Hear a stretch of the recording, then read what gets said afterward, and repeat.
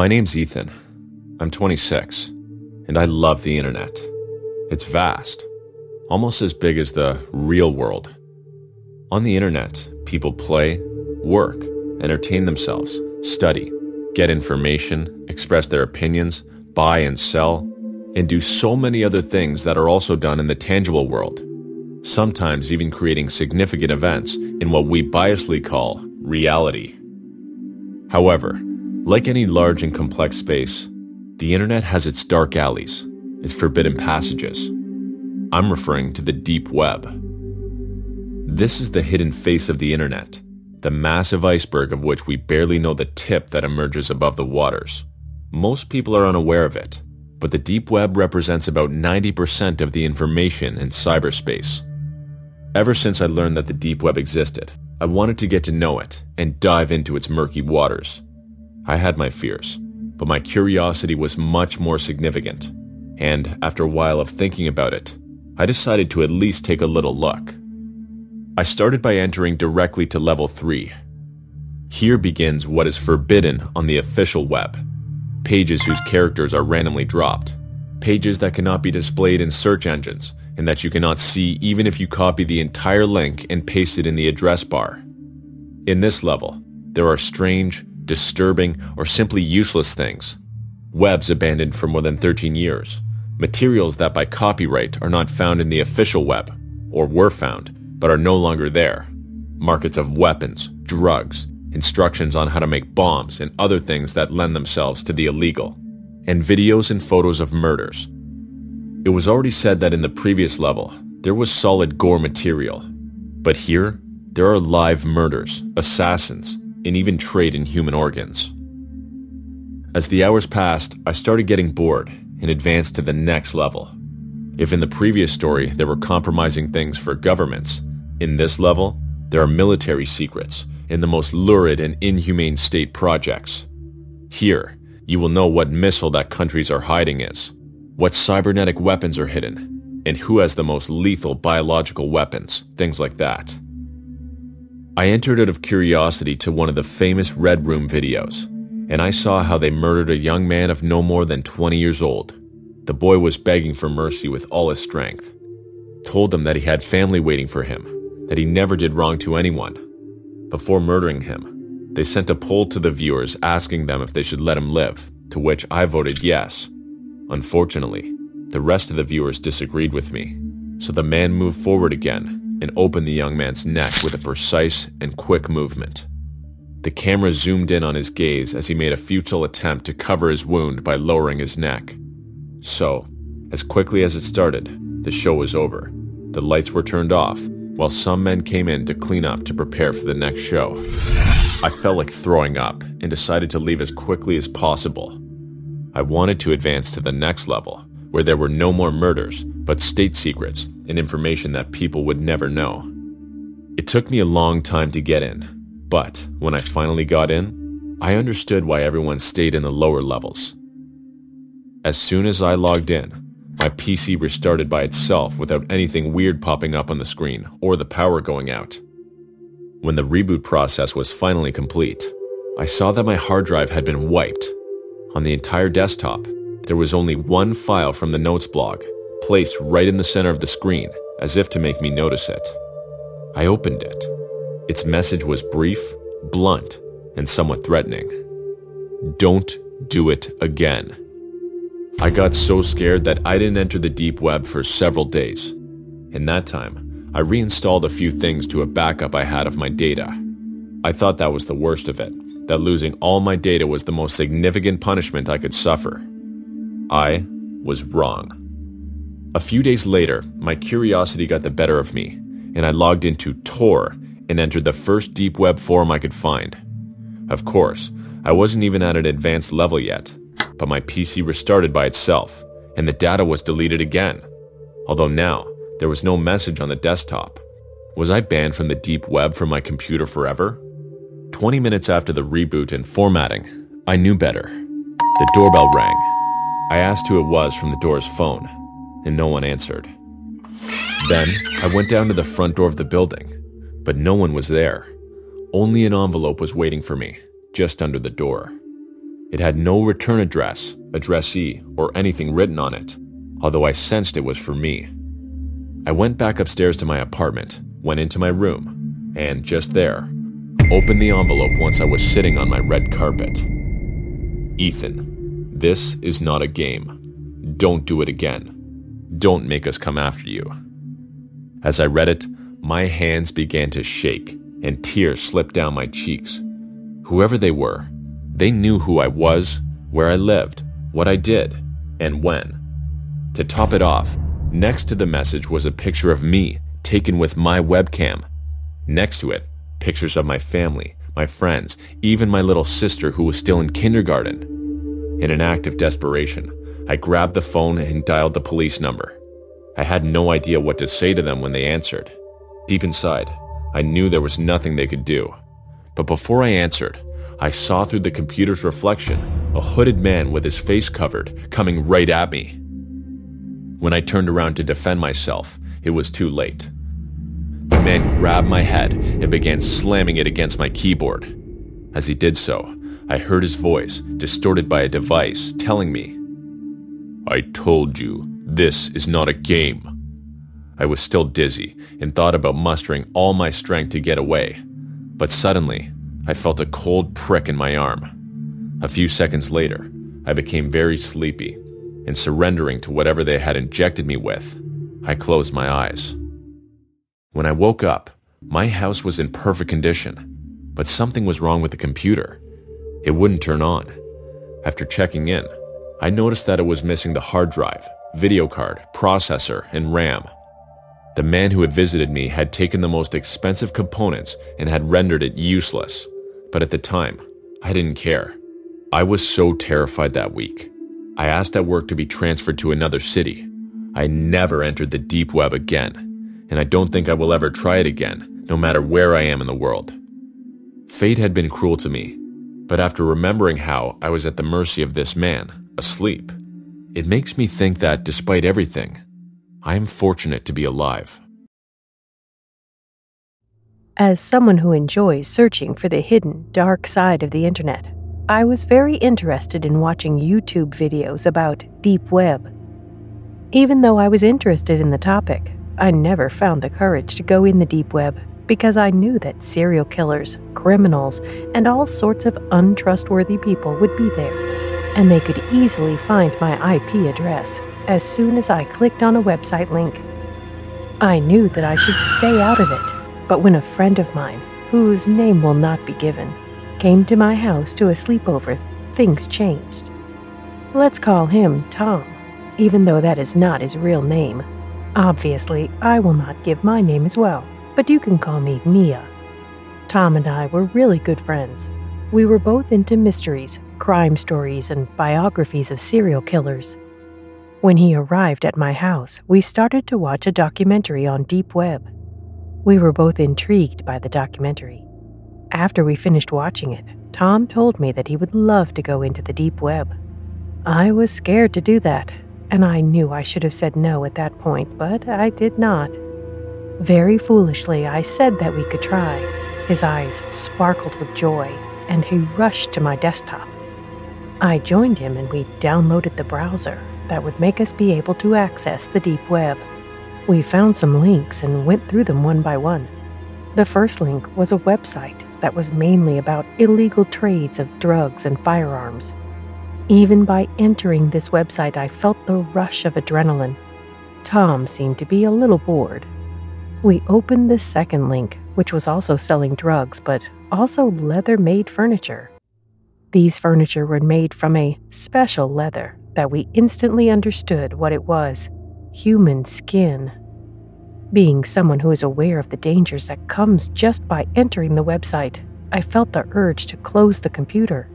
But Tom wanted to check out more links. On the third link, we saw a man with no legs. He had a mask of a very disgusting face.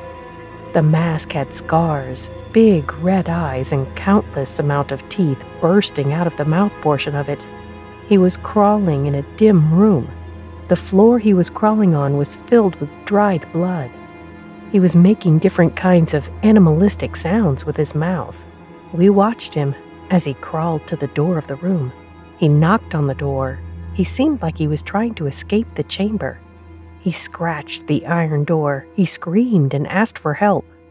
At that moment, the door opened and a huge man rushed inside the room. He beat the legless man senselessly. With pain, he crawled to a corner and held his head. He was rocking back and forth and crying. The giant man approached the camera. He had a ski mask on him. His white shirt was filled with bloodstains. As he came closer to the camera, he started to mash on his keyboard in haste. After a while, he started to speak. His voice was distorted as he spoke. "Oh, we have new visitors. Hello there. Let's see who is here with us." As he said those words, I saw the blue light on my webcam turned on. That meant the webcam was on. He continued to talk. "How are you tonight, Mia? I see that you have a friend with you. He looks like he does not deserve you." At that point, Tom and I were both scared. Tom unplugged the webcam quickly, and we heard the man's voice once again. "Oh, I cannot see you anymore. You looked scared. Do not worry. I just want to be your friend. Now, show me your faces again, please." Of course, we did not open the webcam. We should have closed the computer at that point, but we were petrified by the fear we were feeling. He seemed angry that we did not plug in the webcam. He began to shout and said, "Fine. If you do not want to show me your faces, I will come and see." As I rushed to unplug the computer, I could hear him shouting curses and describing how he was going to torture Tom and rape me. I unplugged my computer. There was a moment of silence. We were looking at each other while panting intensely. I said, "What was that? We are doomed. That was the kind of stuff that I was afraid of," in a panicked tone.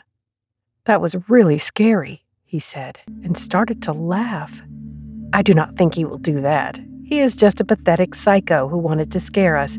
I do not think he will find us," he said while still laughing.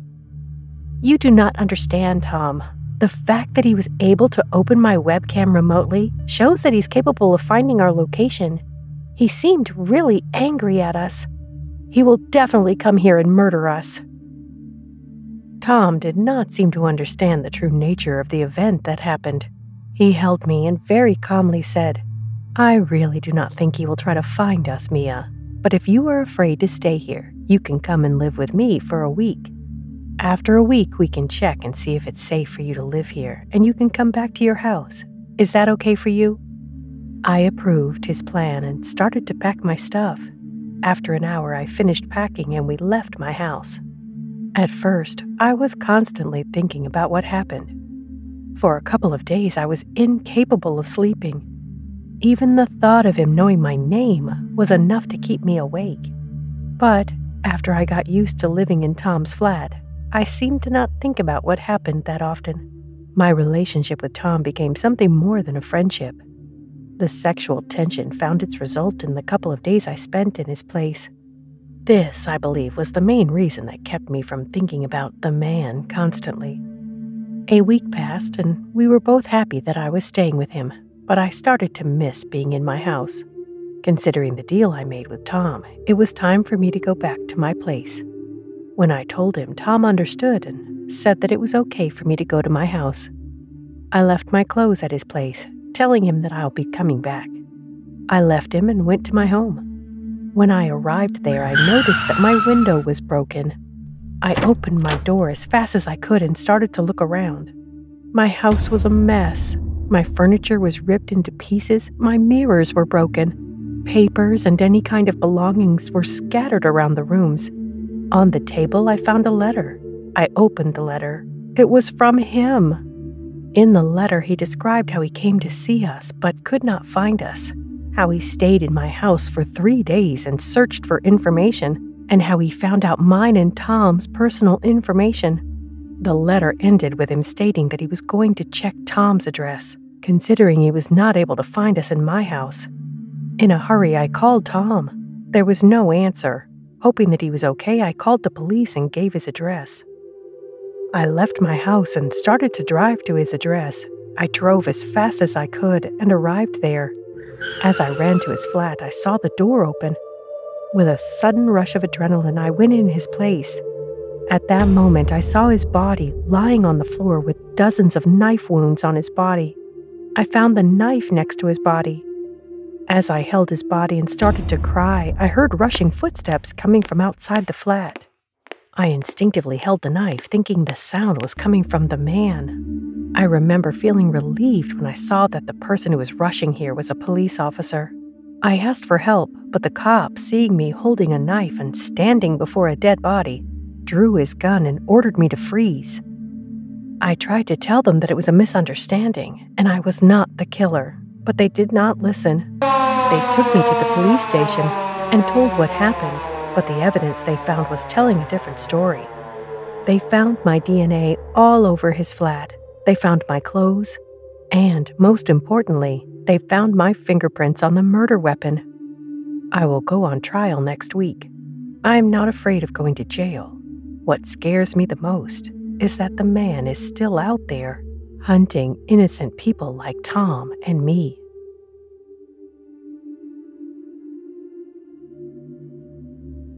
During the early 2000s, the internet's popularity and accessibility were booming. While in college, my friends and I would spend hours huddled around a computer screen browsing this new method of communication that was predicted to change the world.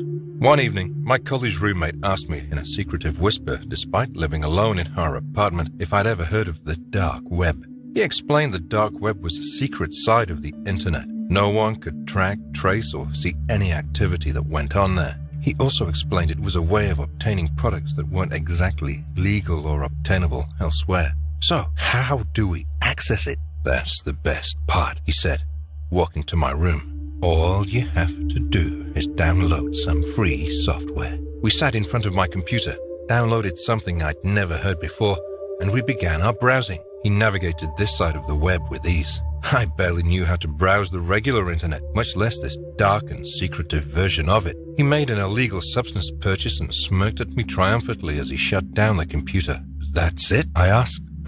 That's it. Easy, huh? He gave me a thumbs up, indicating a successful and secretive transaction. It turns out that wasn't it. The following week, I sat at my desk, ready to begin a research project. I opened my internet browser and began studying. My eyes flew through graphs and charts when suddenly the computer screen went dark. I assumed my monitor had overheated or the connection had malfunctioned. I rose from my chair to check when I noticed the screen wasn't entirely black. A cursor blinked on the screen. I stared and wondered if I imagined it. The cursor began typing, "Hi, Brian, I see you." I stared, unblinking and breathing heavily. "Bye for now." My computer screen returned to the previous page as if nothing had just happened. I wondered if this had been a hallucination induced by sleep deprivation and stress, though deep down I knew it wasn't. I tried to push it aside and continue my work. The next few days were normal, no more cryptic messages on my computer, but that's when the letter arrived. One evening as I arrived for work, I noticed the corner of a red envelope peeking under my doormat. Brian was written across the front. The back was sealed. I picked it up, looked around to see if anyone was watching, and entered my apartment. I ripped the seal open, blinded by adrenaline and fear. "Dear Brian, it's nice to meet you, though I feel I already know everything about you. Your mother is named Heather, your sister Michelle, and your father, Michael. You are 24 years old and were born in Madison, Wisconsin. You enjoy music by Metallica, horror movies, and eating Indian food. You spend too much money on coffee and alcohol. Your credit score is 540 because of your credit card debt. You have 3 pairs of shoes in your closet, 10 clean shirts, and 2 pairs of jeans. I'll cut right to the chase. I request you send $10,000 to the address below. If you do not cooperate, I'll have to visit you. Trust me, you do not want that. You have 2 weeks. Ciao, Al. P.S. Going to the police will make all of this worse. Perhaps I'll need to visit your family if you do. My head flooded with questions and fears. How did he know all of this? Had he been inside my apartment? Was this a sick joke by my roommate? What did he mean by pay me a visit? What should I do? The next 2 weeks were hell. I couldn't sleep. I couldn't concentrate. Eyes followed me everywhere I went. Cars were tailing me. My roommate started acting oddly and reserved. My parents sounded afraid over the phone. My computer was slower than usual. Though, was I imagining everything? At the end of the 2 weeks, I decided not to send Al anything. This decision was derived mostly by my lack of $10,000, but I pretended to believe it was all a big scam. I came home from work Tuesday evening, exactly 14 days after receiving the letter. My roommate was spending the night at his girlfriend's place and I had the apartment to myself. I pretended not to remember what the night marked, but I was on edge. I tiptoed through and eyed every room, searching for abnormalities. There were none, until I entered my room. I cracked my room door open. My stomach dropped, and goosebumps covered my skin. My room was destroyed. My computer was on the ground. My mattress was flipped. My posters had been torn to shreds. Everything that was on my desk was scattered throughout the ground. My eyes shifted to the closet door. It was open, though barely. I heard light movement coming from inside. I approached, body shaking and sweating. Suddenly, banging at my front door thundered, stopping me cold. The strikes intensified and were joined by the screaming of my name.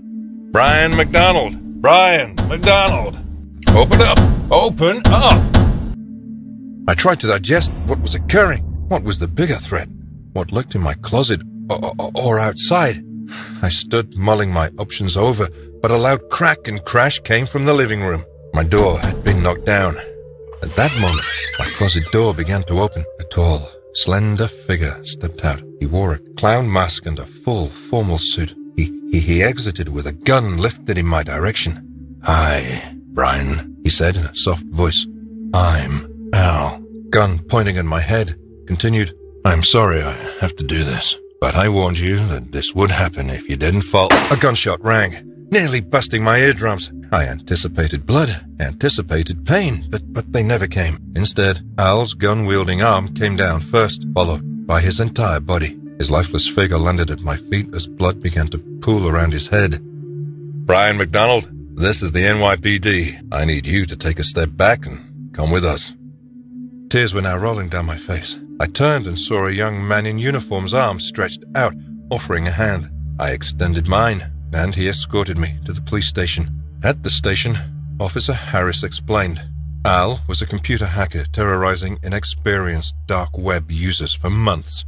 In that span, Al had blackmailed 7 victims into sending him $70,000 and had brutally murdered another 9 that had not complied. He kept to a 10-mile radius, and only specific neighborhoods were targeted. The police recovered the letters and red envelopes of every victim and began connecting the puzzle pieces. They indicated they'd been following me for 2 weeks, going through my mail and tracking my internet browsing history. My internet searches regarding internet scams, internet threats, and the dark web led them to believe I was the next target. They were correct. And they saved my life.